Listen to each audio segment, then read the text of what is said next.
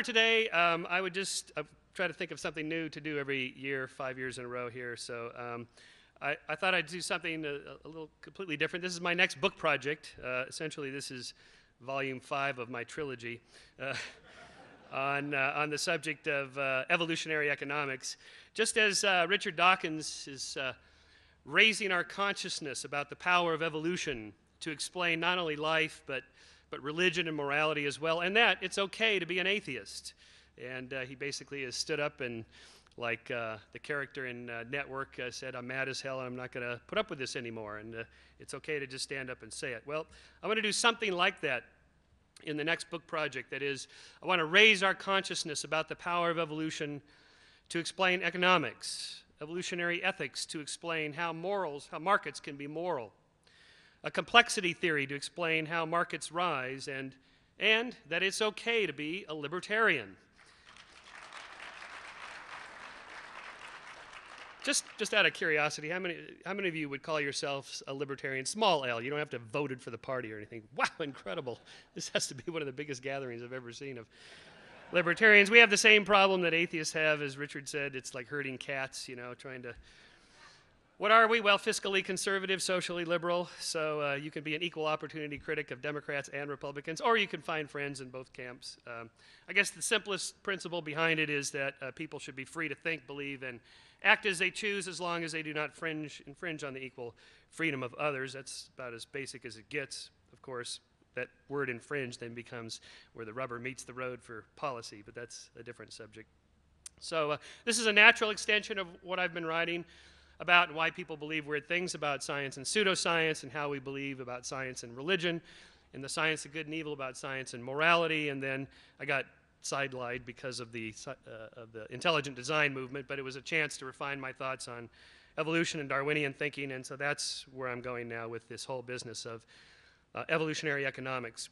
The problem, I've been a libertarian my whole life, since I was a teenager, I guess, and I've noticed there's not that many of us, and a lot of people think we're a little strange, and most people have a hard time with the idea of so much freedom in a marketplace. Why is that?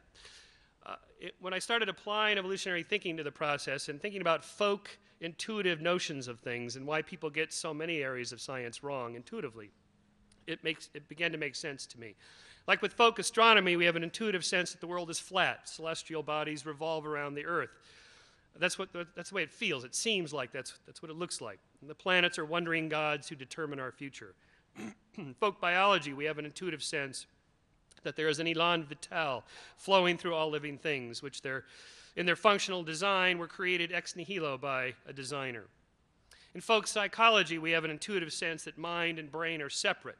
Like there's a little homunculus in there somewhere, a ghost in the machine that produces a mind somehow disconnected from the brain. And in folk economics, I think there's a similar problem. We have an intuitive sense that excessive wealth is wrong. Usury is a sin. Economic systems must be designed from the top down. You can't just let them run themselves. And we mistrust the invisible hand of the marketplace. The reason folk science so often gets it wrong is it's middle land. It's hard for us to really grasp things like quantum mechanics. It makes no sense at all because we have no intuitive experience with it in our evolutionary history. Plus, then you add on to that, we live a scant 70 years, far too short a time to witness evolution, continental drift, or long-term environmental changes. I think it's why so many people have a difficult time grasping and getting behind the global warming issue because, well, it was cold yesterday. I mean, the intuitive sense I have is it's not getting warmer. Heck, it was cold last week also. And we think anecdotally, just very short term. That's the way we were designed, as it were, by evolution, to think. And the same problem with causal inference in folk science. It's equally untrustworthy. We correctly surmise designed objects such as stone tools to be the product of an intelligent designer, and thus naturally assume that all functional objects such as eyes must have been similarly intelligently designed. Likewise, lacking a cogent theory of how neural activity gives rise to consciousness, we imagine mental spirits floating within our heads. When Francis Crick wrote his book, The Astonishing Hypothesis, the The only thing that was astonishing to me that anybody would find that astonishing, but in fact, most people do, because it's counterintuitive. And so likewise with folk economics, we evolved in small bands of hunter-gatherers of roughly 150 people. There were no capital markets. There was no economic growth, no accumulation of wealth, no excessive wealth or poverty, very little division of labor other than the obvious, little specialization and concentration of labor, certainly no invisible hand at work, no marketplace like that, anything like what we think of today. Cargo cult economics, or the whole concept of the cargo cult. Where does cargo come from? If you build it, they will come. You know, the runway with the wooden plane, then the planes with the cargo will come up. There's a lot of really good research on the Papua New Guinean cargo cults of the post-World War II, just before and after World War II. A nice example of this. There's no intuitive sense of where cargo comes from in a modern world from our evolutionary history. So when did all this begin? This is a slide I've used in my evolution of our moral sentiments that, roughly speaking, this is one of these back-of-the-envelope orders of magnitude type sequences that roughly, let's say our species is about 100,000 years old, in which most of that time we lived in small bands of tens to hundreds of individuals, and then shifted to tribes, chiefdoms, states, and today empires. So the whole notion of states, religion, and really modern markets and economics comes about when bands and tribes begin to coalesce into chiefdoms and states. Before chiefdoms and states and huge populations, you don't really need codified rules of how we should get along. You don't need 10 Commandments and codes of Hammurabi and government decrees and whatnot. Most of these issues are resolved by tribal leaders, bands, a small group, informal means of behavior control, shunning, things like that. We have built-in natural ways to control behavior as long as the populations are small and people know each other.